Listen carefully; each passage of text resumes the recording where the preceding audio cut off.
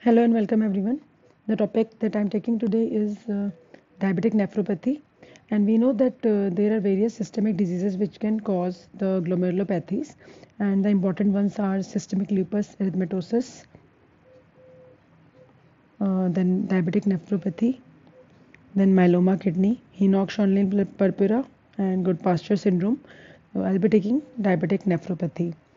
So we know that diabetes is an endocrine metabolic disorder, and there are many important chronic complications of disease which result due to persistent hyperglycemia, and diabetic nephropathy is one of them. It, it is seen in both type 1 and type 2 diabetes, and it can lead to end stage renal disease in about 40% of both type 1 and type 2 diabetics. Diabetic nephropathy can very often lead to renal failure, and it is the second most common cause of death in diabetics. The first most common cause being the myocardial infarction. So when we talk about the chronic complication of diabetes, the complication which are occurring because of persistent and prolonged period of hyperglycemia, these are divided into two types. One is the macrovascular complications. The macrovascular complications are seen in the large and medium-sized artery, including the aorta, and there is accelerated atherosclerosis in these complications. And the examples of the macrovascular complications are, most importantly, myocardial infarction, which is the most common cause of death in diabetics. Then second is the stroke, and lastly, lower limb ischemia, which will manifest clinically as gangrene.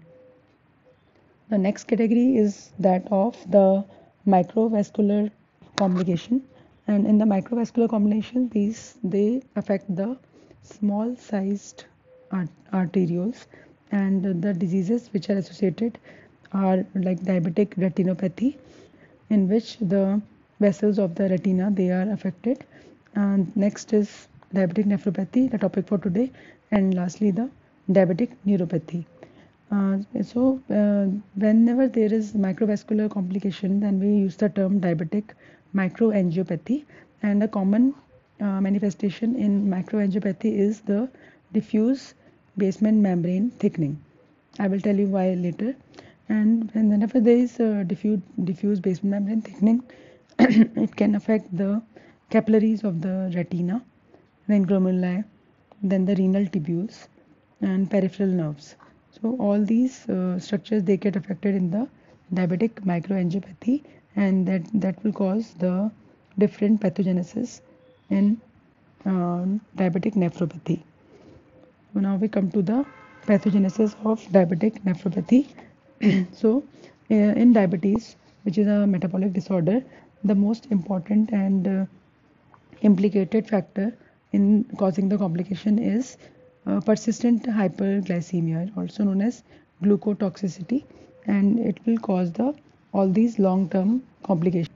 So in the pathogenesis of the chronic complication of diabetes, what plays an important role is the formation of advanced glycation and products. And we should know that glycation is the non-enzymatic binding between glucose and the amino acid groups on the proteins. When there is the enzymatic binding, then it is known as glycosylation, while when there is non-enzymatic binding, it is known as glycation. So there is glycation occurring in the long-term diabetes, and that is leading to the formation of these glycated end products. And the glycated end products, they have got their receptors on the cells of various tissues. So this each they bind with the receptors which are called RAGE, and when these receptor and ligand binding occurs, then it leads to various downstream effects. So what are those effects?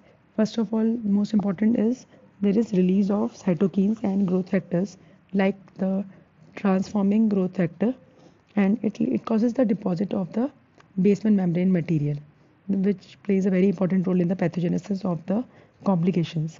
Then second is the formation of vascular endothelial growth factor. Again, this is very important in the pathogenesis of diabetic retinopathy. Next is the production of increased reactive oxygen species.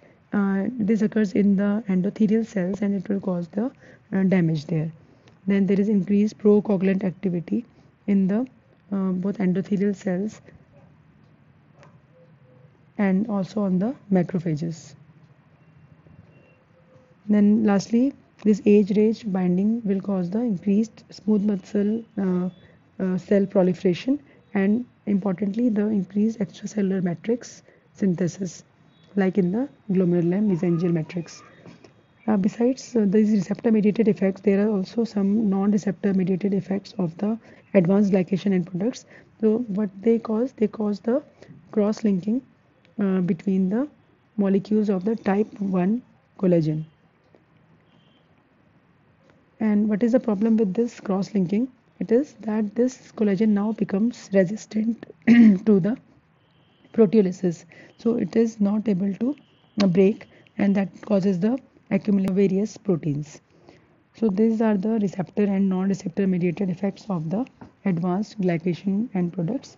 Next, other effects of the persistent hyperglycemia are one is the activation of protein kinase C and that in turn causes the increased stimulation of diacylglycerol and this is important in the signal transduction pathways that will cause the downstream effects like increased vascular endothelial growth factor, then TGF beta will increase, that will cause increased procoagulant activity by through the plasminogen activator inhibitor.